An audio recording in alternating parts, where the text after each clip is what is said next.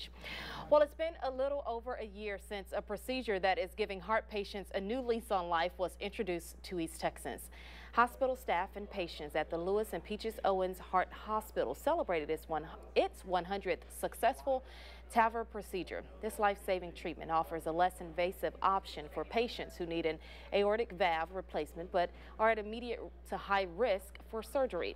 Doctors say compared to open heart surgery, the recovery process is much quicker and easier on the patient's body. I don't think I would have been here without it, and now feeling great, back at work, play golf a couple times a week, and you know, it's just the greatest thing that's ever happened to me. Yeah. And this is just a scaffold.